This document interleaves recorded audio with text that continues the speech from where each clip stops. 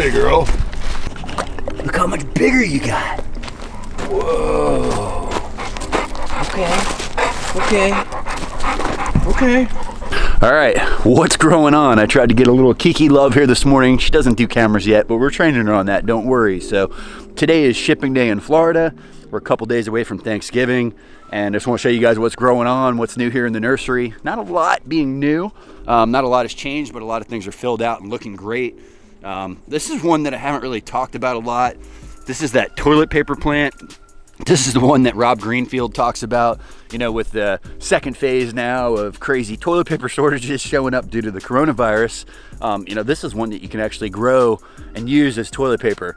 Rob Greenfield actually said this thing's just like having a nature's wet wipe, I guess you could say. I haven't actually tried it yet, but what I can tell you is it is really soft. It smells really nice. It is related to mint. I'll make sure Robbie puts that botanical name in there. But yeah, toilet paper plant, we can grow that. Okay. Kind of getting down to the end of the Dragon's Breath, Celosia, end of season. One of my favorites over here right now is the Perennial Penta. This is one I got from my good friend John Starnes. That is a true perennial Penta that'll live for years and years and years, 20, 30 years, non-stop. Lots of the native blue porterweed that has an edible flower. Tastes just like a raw mushroom. That's another favorite for us.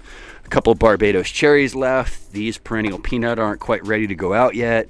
Lots of the Kenoff hibiscus just starting to flower. These are edible flowers. Leaves are edible also. It's a really pretty one. Longevity spinach. We already had one cold night, so it's got a couple of black spots on it. These are some of our mini Mexican sunflower. So Tithonia diversifolia, this is basically what we grow for fertilizer. Also makes a beautiful fall flower. I'll show you guys that here in a second. But this is our chop and drop, our main source of nutrition here on the farm. One of our favorites. Really beautiful perennial green here. This is our Okinawan spinach. What I like about the Okinawan spinach compared to that longevity spinach is that beautiful purple on the underside of the leaf. Another really nice perennial green.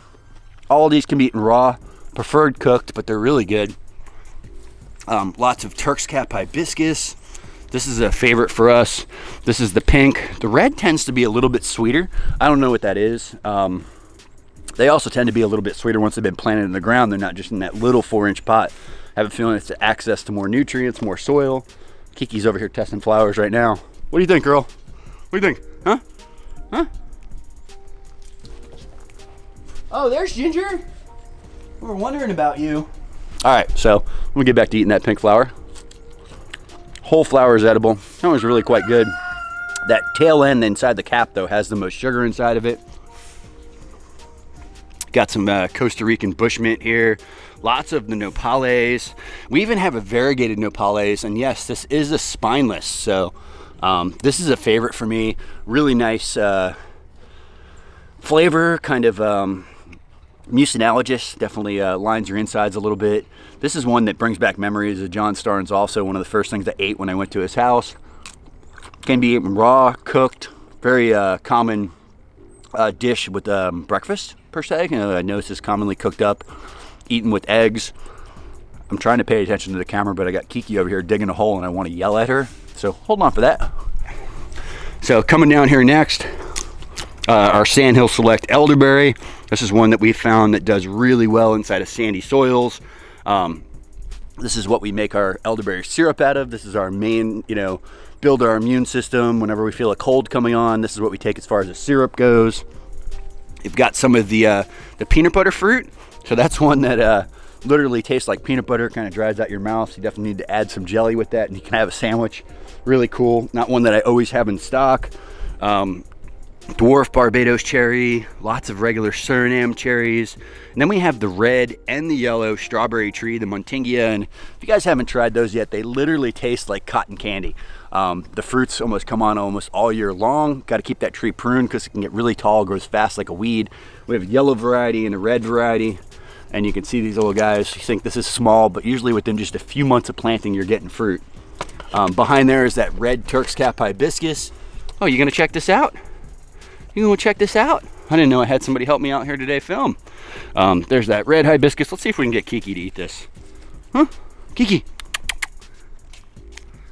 Not happening. All right, I tried. Got some elderberry hanging on. The elderberry this time of year is getting really spotty on the leaves, looking really rough. That one goes dormant in the wintertime, so it basically goes to sleep, and the leaves are going to be falling off here very soon. It's actually one that can be planted all year long and actually prefers to be planted while it's leafless in the wintertime. So definitely something you can plant in those winter months. We've got some of these Everglades tomatoes hanging on. I probably won't get any more of these until next year. And just a really small heirloom tomato to Florida. Quite delicious. One that once you plant, you usually have for life. So what else is going on over here? And this is kind of the tail end. These guys are past their life. Oh, what else we got hiding back there? A couple of cinnamon. All right, the exciting stuff is in the greenhouse. You guys want to see that? Hold up. So can you believe Kiki's a puppy? Look at her, she's like 93 pounds already, 7.5 months old, growing like a weed. Hey, I think you grow quicker than the Tithonia grows around here. What are you doing, big girl? All right, so this is where all the exciting stuff happens. This house is completely full. We're running out of room. I cannot fit any more seed trays in here. Looks really awesome. I'll tell you guys something right now. I just priced another greenhouse because of the way this has been blowing up and expanding. I actually ordered one about 6 months ago. I thought we sent the guy a deposit. I didn't. I went to just go send him a deposit and the price went up like a good chunk. I was blown away. And now there's back order on all the parts. So we are going to be getting another greenhouse. I wanted to get 2 more, but it's probably going to be just 1 just because of the overall cost of these things. But we've got tons and tons of Jaboticabas in here, and there's also some Anonas, but mostly Jaboticaba focused in here. So I know we have some, ice cream bean, that would be the other one. And I actually have the true ice cream bean, Inga Edulis, which is not very common. I was able to get my hands on some of those, which I'm really excited about. Now, most of these babies over here on this side aren't quite ready for sale yet. And here's the guardian of the Jaboticaba house. Yo, what's up, big girl? All right, so everything you guys see on this table, these are all red Jaboticabas. These can fruit in 5 to 6 years from seed. These are almost ready to go in 3 gallons. And what the idea here is, once they go to 3s, they're going to step out into the shade nursery. All the ones from the trays are going to come to 1s, and they'll replace the place or replace that spot here on this table and hopefully give us a little bit more room for a short period of time. I can tell you, at the rate I have been purchasing seeds, we pretty much are running out of space around here. So it's gotten quite crazy. You can see all of these seed trays over here in the coming. I mean, we're talking thousands and thousands and thousands of seeds. Every one of these trays are 50, so 100, 200, 300, 400, 800 just here in those 2 rows. You guys can do the math, 8, 16, 24. I mean, do you want me to keep going? 32. It could go on and on and on. So we've got probably tens of thousands of seeds coming up in here. Really exciting. A couple of the reds are starting to flower right now. Over by my house, they're flowering. Here's a yellow Jaboticaba. Here's a Grimmel Jaboticaba. And yeah, it's growing on. Let's see what we got going on over here in 4-inch zone. So most everything that you guys see here on this left side, this is all for shipping. These will all be going out in the mail eventually, and they're all pretty much the size right now. So we've got scarlet Jaboticabas, we've got red Jaboticabas, we got Sabra Jaboticabas. I even got some white Jaboticaba. Ooh, look at that pretty one. And if you were to purchase a red Jaboticaba from me, pretty good idea about what it's going to look like size-wise. And, these can take into the 20s. This could go on your porch if you live in a more northern climate, go in your window, kind of on the sill. It just needs water. You could put this in a little dish. That's how it's going to do great the long term. And eventually you'll have fruit here in about 4 to 5 years. So these guys end up fruiting in about, like I said, 5 years compared to a Sabra, like one of these guys, which could take 10 years. And then the scarlet, they say 3 to 5 years. So that is really exciting.